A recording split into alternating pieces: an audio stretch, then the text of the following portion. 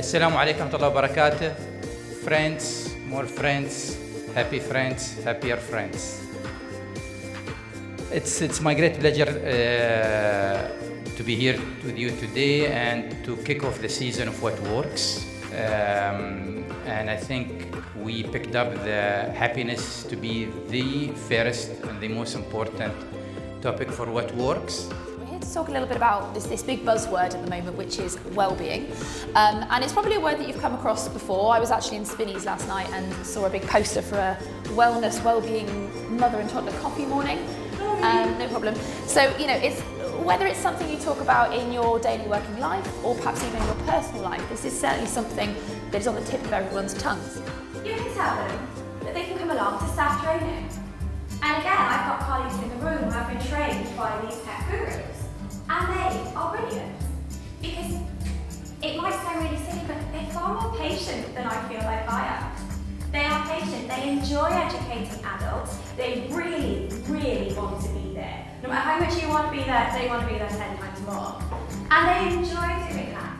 Knowing with the child going home and saying to Mum, I've been a great thinker, they need to know exactly how they've been a great thinker. So the certificate needs to say specifically why they've demonstrated that particular trait. Okay? It's no good saying good, well done, excellent, pure affirmation. It needs to be exactly why they've got it. So not just for that child, why they have it, and that's. So this is fairly typical of what you see in your average newspaper or when you watch CNN, BBC, Fox News or whatever. It's always wars, hijacking, border attacks, financial recession, economy is doing badly, unemployment, hijackings, rapes, murders. It's just the same old news. How does this impact the thinking of our children? Which generally designers use when they come up with a UX design or a website or whatever. They come up with each pain point. What is the user going through? And we are trying to incorporate that into different industries. We're trying to incorporate that in an education institution. Is it possible to do that with students that you're interacting with? Can we do that journey map for them to see where they're coming, how are they feeling at every level? Can we create something nice for them? It's really about courage and resolve, a strength of character. It goes beyond just that opportunity to pick yourself up after one event or one heartbreak. But it's about having a vision, knowing what you want to achieve in life, and following your path from A to B, no matter how many obstacles come in your way, how many challenges or problems, but knowing that if you achieve that goal, it will make life better for you, yourself, your family.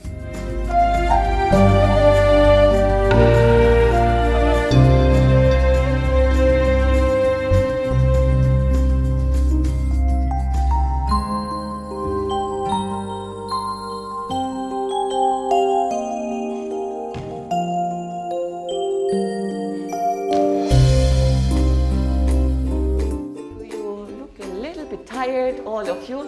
So to bring us really in the mood, yeah? So let's dance a little bit.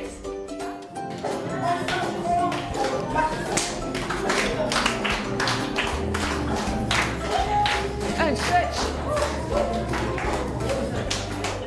As educators, as learners, I think that we all want to respond to our students and what they want, because ultimately they're our stakeholders, they're the ones who listen to us. We need to respond to them, otherwise we're not doing a good job. But how do you get students to tell you things? And how do you get them to tell you things that are true? If you ask a student, oh, how did you enjoy my lesson today? They're almost definitely going to say yes. Our core values are bilingualism, excellence, sustainability, and togetherness. And we believe that those 4 values, everything has to connect back to them. And so that's what we try to stick to. And mindfulness means paying attention in a particular way, on purpose, in the present moment, and non-judgmentally, okay? So we needed to find a way that we could present this to the children to help them understand, so that we could create a mindful school culture. But at the end of the day, it's about our ability to regulate ourselves. So how well do we delay gratification? How well can we resist those short-term temptations to achieve a long-term goal? How well do our students do this? For educators, we usually start chatting about our students' well-being. But actually, we think that it's also really important to address staff well-being, because our children really feed on the atmosphere in the school. They learn much more from watching their teachers than just listening to a lesson.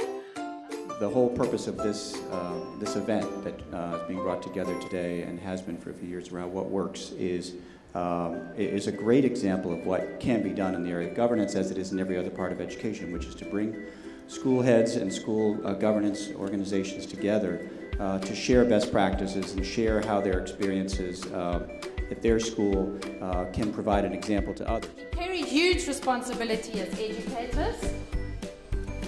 We hold pliable lives in our hands, either to make or to break. Being inherently happy as an educator will affect the climate in our classrooms and consequently the learning of students.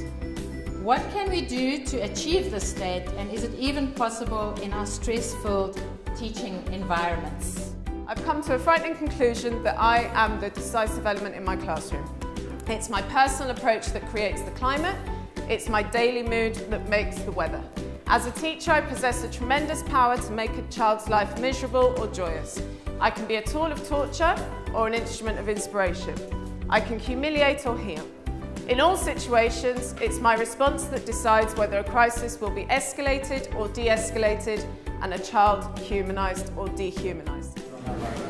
Now, for SEN, I think this quote applies very aptly. If a child cannot learn in the way we teach, we must teach in a way the child can learn. This is very true of SEN because they need different learning styles which normally are not accommodated in the regular classroom, and that's why they have some gaps in phonics or comprehension.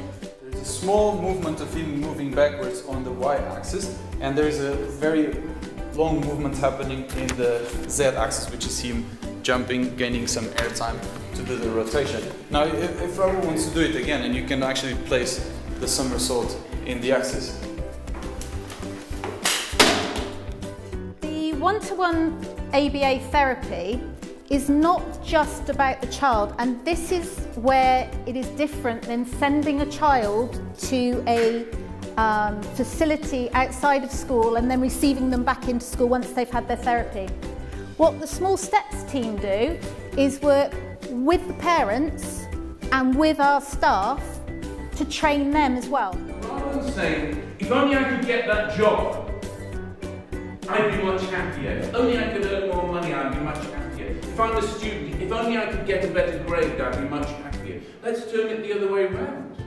Let's say, think about what makes us happy first, and then as a result of that, we'll achieve more. Okay, this is what our children believe messy play is. It's anything that involves squishing, squidging, rolling, pinching, squeezing, ringing, dabbing, dotting, feeling, and many more descriptions from our children there.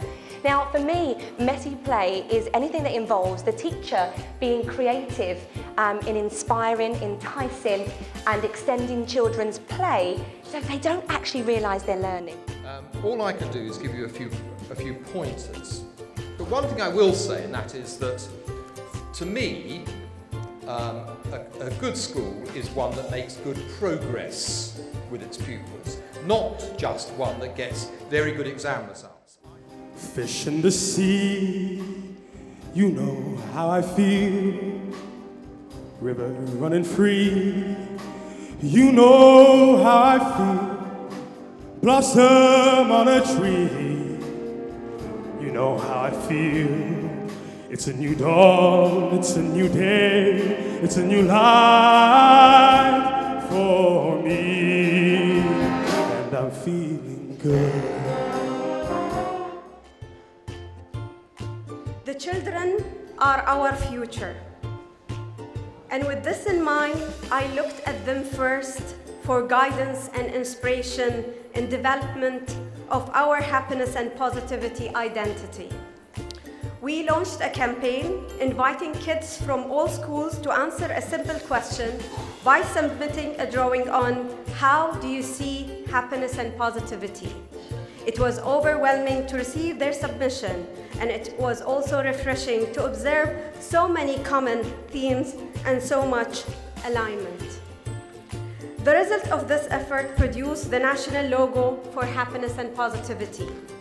The crowdsourcing approach used to create this logo was uniquely collaborative, but at a deeper level, it also reflects the meaning and simple elements of happiness. Mostly when we say happiness, the priority goes to the emotional balance of it.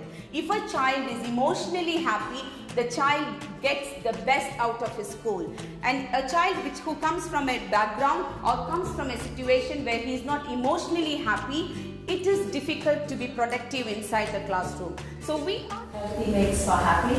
So a healthy body and a healthy mind leads to happiness. And as we've seen in the video, we have taken a lot of trouble over the last 7 years at PRA to ensure that our students are eating in a healthy way.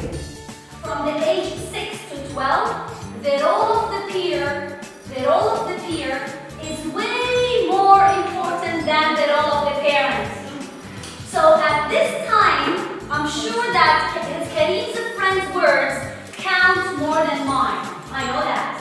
Kareem's friend's decisions and opinions are kind of like untouchable and very precious, even more than his mom's words. We have to understand that. So they were selected for their unique ideas, for the vision they have for the future of the world, and then they are here with us today to work on those challenges. For example, with KHDA, the challenge we have is to prototype 21st century assessment systems and personalized learning solutions that work across curriculums to offer 5 times greater flexibility, 2 times lower cost, and 10 times better learning outcomes.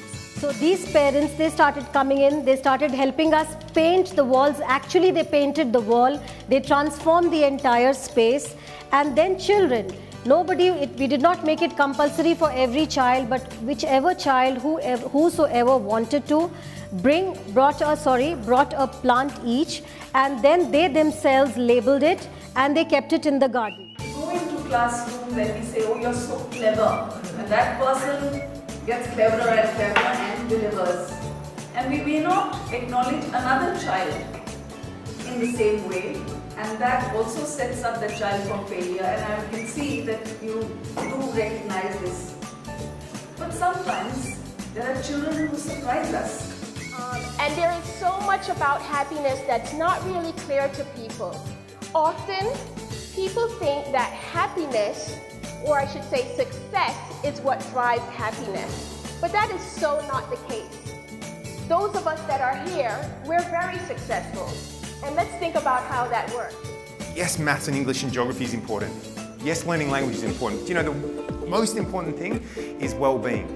And let's value that first, because parents around the world value it. Teachers around the world value well-being first. So why don't schools put well-being first? And schools that are putting well-being at the heart of education around the world, we're seeing some incredible results.